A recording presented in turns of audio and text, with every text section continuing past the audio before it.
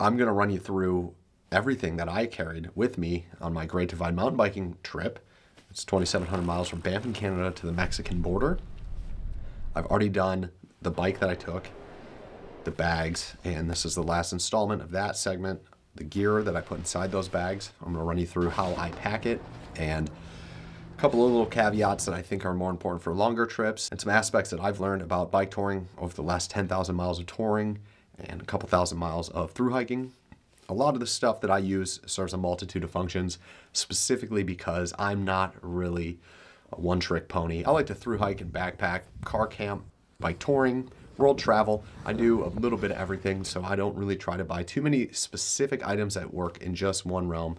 A lot of cycling kit or garb doesn't really suit my personality specifically for that reason. I also think that quality is important and lightweight, compact is also important, but you have to pay a price for that. So bearing that in mind, not everyone's gonna be able to afford everything that I mentioned in this video, but there are some great suggestions here for some stuff that you can put as a goal moving forward. The entire capacity of my bike was 42 liters, and I was able to fit all this stuff plus 3 days worth of food and 6 liters of water at one time.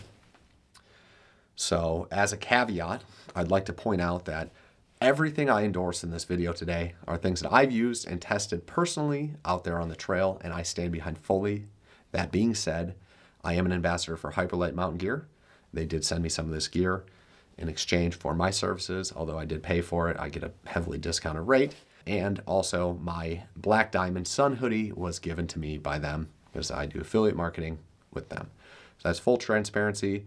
I'm going to give you some opinions on both of those items, and I still stand by them regardless. I think they're great pieces of equipment. I have been given things in the past that I really don't use, therefore I do not endorse it. Now that that red tape's out of the way, let's get into what I brought in no particular order. First and foremost, I'm going to hop into what I wore on a daily basis while riding my bike.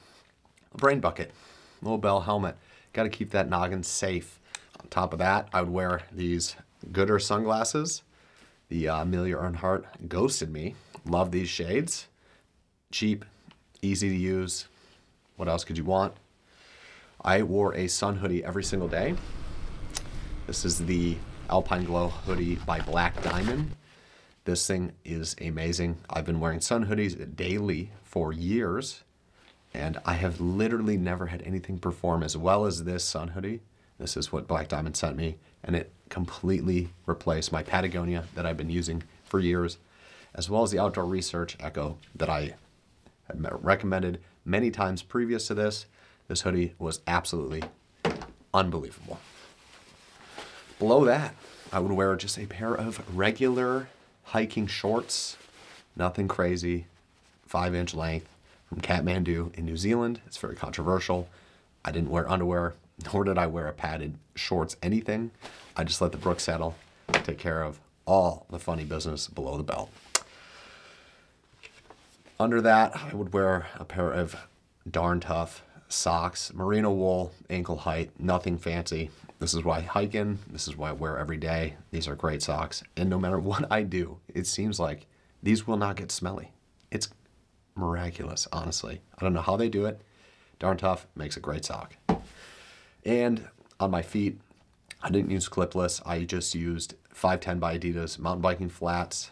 Those things were so gnarly and so smelly by the end of the trail, I had to throw them away. They never made it home. They didn't even get on the plane. So those are no longer with us, unfortunately. Moving into the egress pocket. This little bad boy right here by Revelate Designs. In no particular order, I'm just gonna pull some stuff out of here. I got an EpiPen. I actually have 2 of them. And a little bit of Benadryl, because apparently if I eat nuts, I'll die. Super lame. That would stay up there in this pocket. I generally would keep things I wanted to access all the time, like my AirPods or this power bank, which I could recharge with my Dynamo hub. This stuff was really important to have handy all day. Would keep these aqua tablets in case I lost, broke, froze, or anything with my water filter and was no longer able to treat water. This was just a backup in order to keep my guts safe from Giardia. I carried a multitude of charging cables. This is just an iPhone cable that I would carry with a 2-port charging block. This right here had a USB and a USB-C, and it was a fast charger. This is extremely important if you're gonna go do a bikepacking mission and time is of the essence and you're at a McDonald's and you've got 30 minutes to eat a cheeseburger and charge your devices. A high-speed charger is key. Rear tail light for traffic moments when I made it onto the road. Keep it easily accessible, but not on my back bag all the time because I didn't want to lose it nor cover it in mud. An emergency blanket in case I got into some real trouble out there on the trail. Have that around to save my ass. Single layer buff. This is great for the cold mornings to have handy whenever I needed it.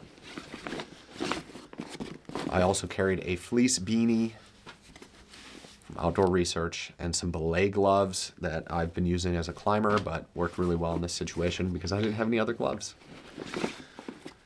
I also carried this little running / cycling cap by Patagonia. It's the duckbill cap. I love this thing. And 2 glove liners that I could use just to block the wind on those early mornings. And that's it. Generally, things that went into that were also snacks, food for the day, and anything I just needed to keep nice and handy. Behind that was the Salty Roll. This is the double-ended stuff sack by Revelate Designs. It's 17 liters, and you can fit a surprising amount of stuff in this bag overall. This is my camp setup and everything I didn't need until the very end of the day, because once it was in that harness under the egress pocket, I really didn't want to access it for any reason. So let's see what we got in here. Right in the end, we have the cooking setup. This includes a small Sea to Summit towel for cleaning my dishes. Inside the pot, I kept a small Pocket Rocket Deluxe stove. Light pot by Evernew, titanium.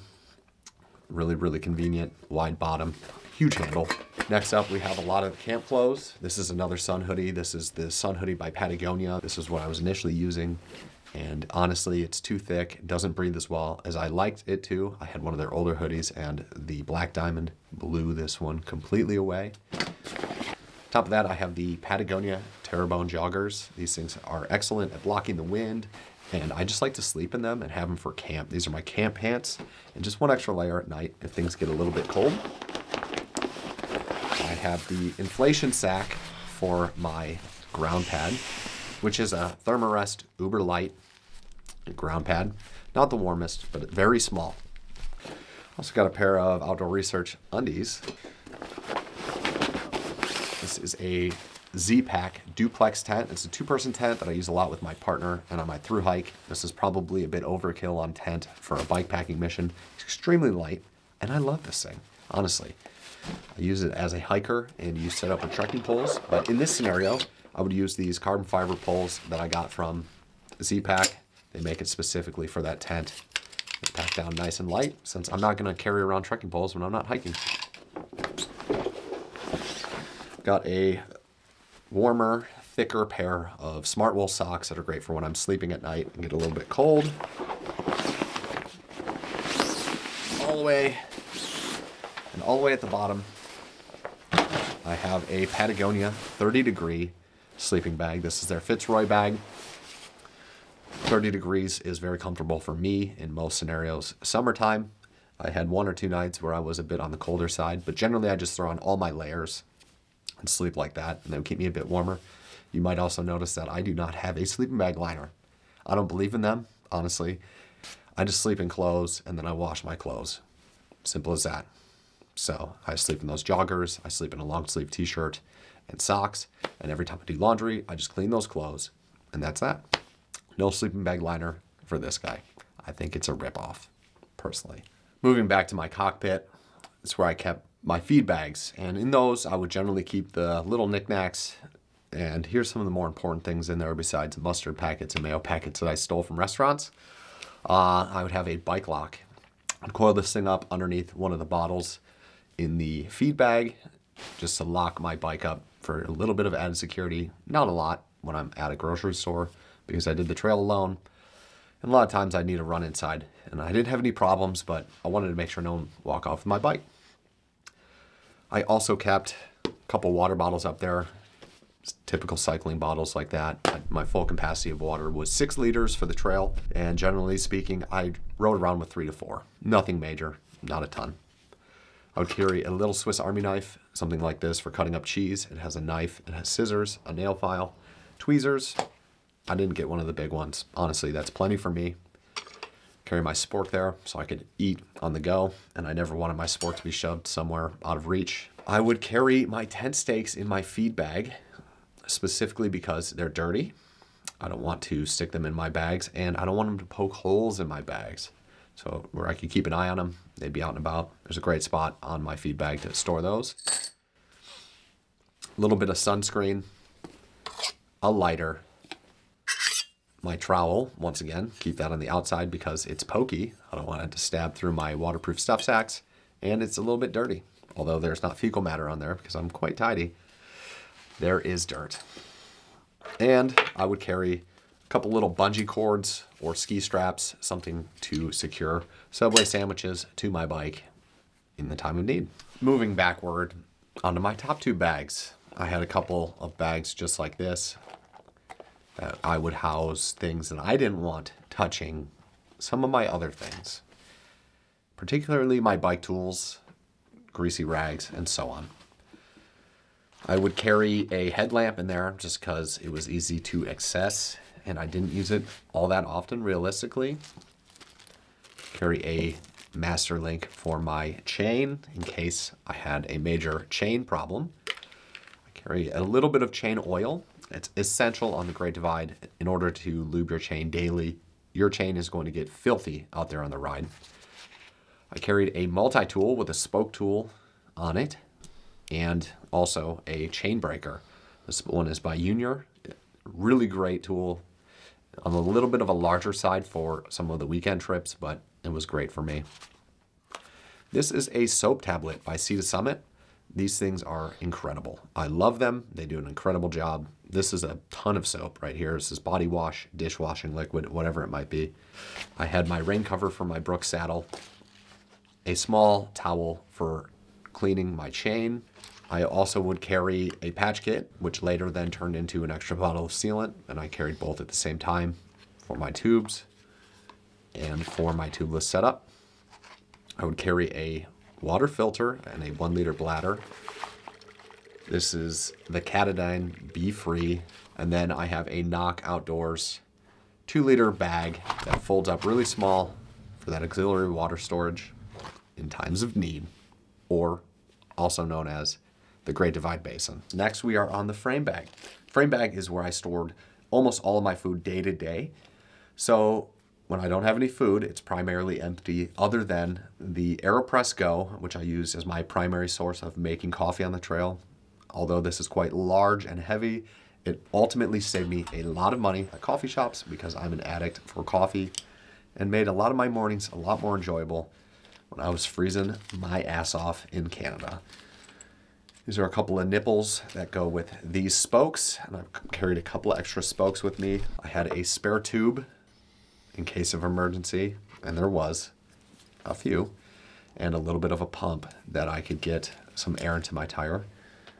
The next bag to get into is my saddle bag, which is the Terrapin by Revelate Designs. I really enjoyed this particular style. It fits into the harness nicely, and it has a little valve on it, so you can purge it of air and get it really compressed with all of your things in it. I'd use this bag generally to carry all of my extra layers for the day. This was the easiest bag to get to throughout my day, and a lot of my additional or auxiliary food or water would end up going into this as well, because I generally had quite a bit of extra space in this bag, especially in those colder days as the weeks went on. I've got the Melanzana fleece, the legendary Leadville, Colorado Melanzana. I've had that thing since about 2016 or 17. It's been excellent mid-layer. I have my base layer, which is a 32-degree heat Amazon brand. Very thin, very light, but very effective mid-layer. That's quite affordable. Highly recommend that. Got these dual fold leggings. Not my first choice. These are a cotton blend. They're very inexpensive, and they're what I had, but they're heavy, and they don't do a great job of insulating when wet. I wish I'd replaced those somewhere along the way. A little bit of toilet paper. I have a Kindle for entertainment in the tent. Got to carry a rain jacket. This is a Gore-Tex 3-layer Montane rain jacket. When you're cycling, wind is a major factor, so having a thick windbreaker to stop that cutting wind when it's raining out, and it will be raining on the Great Divide at some stage. It's nice to have a thicker, a little bit warmer rain jacket. I carried a DCF food bag and a 50-foot piece of paracord. I would combine these together to do bear hangs and keep my food away from critters. This is the Arc'teryx Atom synthetic hoodie. This is my puffy jacket. One more layer to go on top of my mid layer on some of those colder mornings or nights. This is a first aid kit. This is gauze and Neosporin, a little bit of medical tape, some tenacious tape, as well as my toothbrush, my toothpaste. So it's essentially a toiletry bag and a small stuff sack. Keep it all organized. And lastly, I have my camera that I carried with me for the entire trip. This is a small caveat for me because most people won't be carrying a full frame camera with a microphone on it. But since I'm working on this documentary about my trip, which you should check out, and I should be releasing right about next week or the week after, I carried this full frame digital camera. I'm using it to film right now. It's the Sony A7C full frame camera with a Sony 16x35 PZ lens. I had the Rode VideoMic Go 2. I have a Polar Pro ND filter. I also carried with me a GorillaPod that I could use to set the camera up and film. Little lens cloth. An SD card reader for an iPhone. SD card case for all of my cards as I was out and about. I ended up buying a small hard drive as well to store some extra stuff. I carried an extra battery, and I put a lot of that stuff into the camera pod from Hyperlight Mountain Gear that I strapped on the back of my bike. But more times than not, I was wearing the camera on my back like an idiot. That's very uncomfortable. I don't recommend doing that for months at a time. So that's just about everything that I carried. I'm going to go through a couple specific notes that I thought are important to mention. One thing that you're going to want to be able to carry at least 6 liters of water, if not as many as 10 liters of water on your Great Divide mountain biking trip, depending on what time of year you go and your comfortability making miles in the heat of the summer. I think that's important. You're also going to want to have space for 3 days worth of food on your bike somewhere along the way in your packing arrangement somehow. You're going to be able to need to make that work for you in between some of those food carries. Going harder on your repair kit is also important because things are going to break on your bike no matter what. And at one point I had a major mechanical and I was 200 miles away from the nearest bike shop and I just needed to make it work that day. So I'm going to do a really deep dive on some mechanical issues you might face on your trip, along with some important tools that you need to bring along on an expedition style bike trip. But I'm also going to notate some things for a week or a weekend or trip as well. Look out for that video coming up in the future. And since a lot of this route exists in bear country, you are going to need to bring some provisions to protect you from bears, especially in the northern sections of this trail. For those of you who are northbounders, you're going to be fine getting bear spray as you make your way through the southern parts of the trail. There's bear spray everywhere. I left my bear spray in the southern part of the trail as well. You can find it at the Hitchita Community Center. Go and look for it. And it has a great harness with it as well. And then those northbounders should be able to find some bear spray somewhere in Banff. You can either buy it or get it for free, but you do not want to leave Banff without any bear spray if you're heading south. Also, some paracord to hang your food and some other options, maybe an Ursack. Whatever you find is right for you. You need to be able to protect yourself from those grizzly bears, which I saw multiple of in the northern portions of the trail. So there you have it. That's a lot of the things I brought with me. Keep an eye out for some of those videos I'm going to put out